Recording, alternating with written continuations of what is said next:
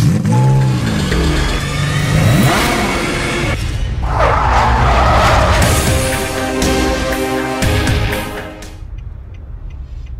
the car with MPA, and today's topic is regarding GH, growth hormone, and various ways to use it and how to get the best benefit out of it, in my opinion, and the safest way to use it and whatnot. So a lot of different thought processes behind growth hormone and dosing protocols for muscle hypertrophy, hyperplasia, fat loss, etc.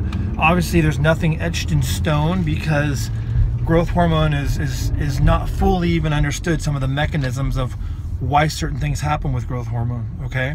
So this is all my speculation and anecdotal experience regarding growth hormone and with clients and myself.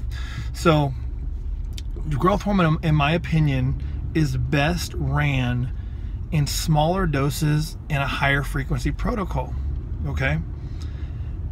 For utmost lipolysis to increase fatty acid oxidation, I would recommend, hypothetically, of course, under prescription, that people would utilize growth hormone in a lower dose protocol with a higher frequency. So let's say your total dose that you're using is 6 IUs a day. You would do 2 IUs 3 times a day. You'd split it up. That would be for utmost lipolysis, utmost fatty acid oxidation. Growth hormone is not even definitively, from what I know, understood about how you drop body fat from it, but its mechanisms for lipolysis would be speculated through cyclic adenosine monophosphate, or CAMP, and also hormone sensitive lipase, HSL.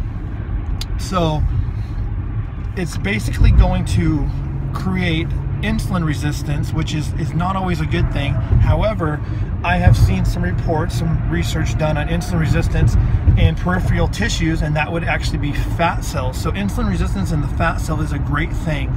That is basically blocking nutrient uptake in the fat cell while it's showing glucose preservation or glycogen preservation in the muscle cell.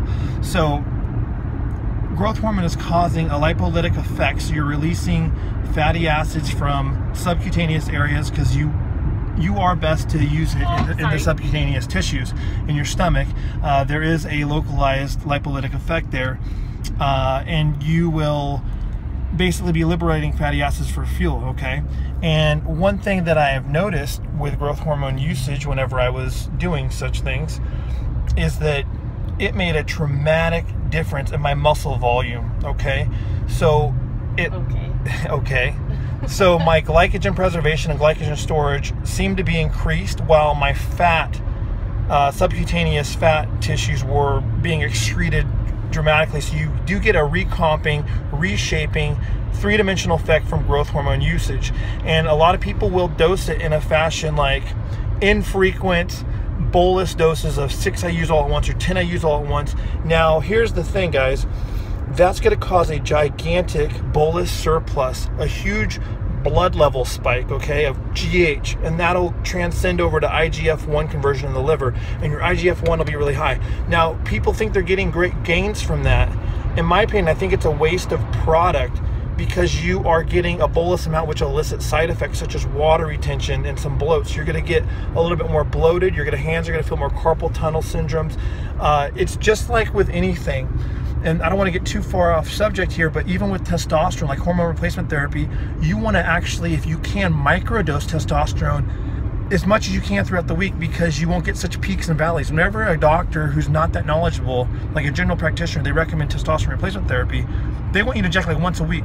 And whenever you do that and you have a peak, that's when you actually need to use an aromatase inhibitor, because you're going to get a bigger conversion over to estrogen. But if you actually took the same total dose per week and we're doing subcutaneous and testosterone injections in the subcu tissues every day, your blood level will be so stable that you wouldn't require an aromatase inhibitor like Arimidex, which is bad for your cholesterol and lipids. So like with growth hormone, if you microdose it throughout the day, your levels are stable, they're chronic, and you aren't going to get the water retention and the carpal tunnel nearly as much as bolus doses that you read on forums people using 10 IUs or 20 IUs every other day just post-workout only. That's great. You're just getting more side effects. Just like with cystanin, the 4-blend, 4-ester testosterone, people get bigger on cystanin because it's hitting your body at different intervals with the esters, and you're getting more side effects. Doesn't mean you're growing. It just means you're getting worse off in the blood pressure department, cholesterol, all that stuff. So the take-home message, if all this makes sense to you guys, is that growth hormone, the lipolytic effects, are mediated through, from what I understand, cyclic adenosine monophosphate, hormone-sensitive lipase, and potentially causing insulin resistance in the fat cells and causing glucose uptake or preservation of glycogen in the muscle cells. When I used it, I wasn't, people thought I was using a bunch of site-enhancing oil, whatnot, but my delts in my arms blew up immensely, and it had a really good 3-dimensional effect on my physique personally. And that is what I'm going to say right now about growth hormone and my opinion on it.